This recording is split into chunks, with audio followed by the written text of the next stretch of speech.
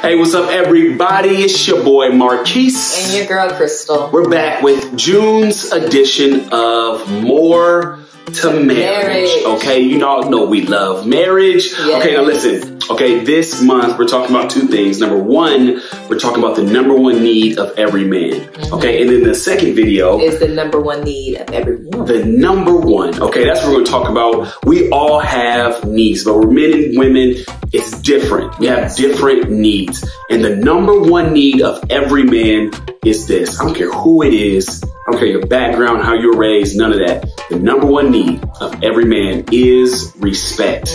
We need it. We love it. We equate. We equate. When y'all respect us, we equate that as love. She loves me if I am respected. As a matter of fact, as I was thinking about this idea, I thought about it and I came up with this concept. Men live where they're respected and rent where they're tolerated. They live. I'm going to put my roots down. I'm going to invest. I'm going to give my time, energy, money to places and spaces where I'm respected. But I'm only going to rent places where I'm tolerated, which means I'm not going to be there long. I'm going to not put my roots down. I'm not going to invest much time. And even if I am somewhere and I have to be there, if I'm only tolerated, I'm renting that place. I'm not fully invested because we just need respect. As a matter of fact, three things happen when we don't have respect as a man. And maybe if you are a wife, a girlfriend, and you notice this in your man, it may be because he doesn't feel respected in a certain area. Number one, we feel stifled. We feel stifled in life. Stuffy. We feel stuffy. Like it's just claustrophobic, okay? And we just feel like we can't really rise to where we're supposed to be. Okay, so that's number one. Number two, we have short responses. We're cold, short, don't want to talk long. You know we don't like short responses. Y'all can't stand short responses, but that's what happens. And then lastly, we shut down. So we shut down, we feel stifled, and we give short responses because that's how much respect weighs on us. Yeah, but you know there's another side to that. There's benefits. When you feel respected, they initiate. Yes. And initiate well in all areas. Yeah. They feel adequate. It's kind of like we're watering our garden. Yes. You know, we're taking care of it.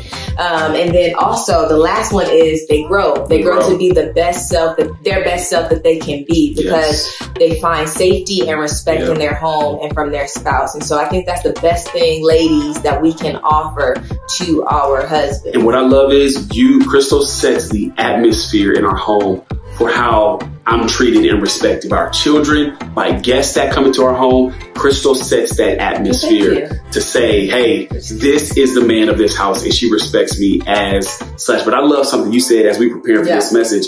You talked about me not being able to find, just like you can't be the source of that respect. No, because your source has to be from God first. Right. So as long as you know who and who you are in God, whether you get respect or you don't get respect, it's not going to take away anything from you because you know who you are. That's right. But it's good when, as a wife, I can respect you and see the God in you, the man that God has, you know, gifted me and blessed me with to be able to encourage you to be your best self. And so God needs to be in his proper position so that you know who you are. So it doesn't matter what I do or not do, that won't take away from anything you got going on. Absolutely. So because we're not perfect human beings, we're not going to always hit the mark right every single time. But if you put God in his proper position and then wives or your spouse second, you know, I think you'll have a much easier flow. That's right. So wives, one challenging question for y'all is simply this. What's one thing you can do this week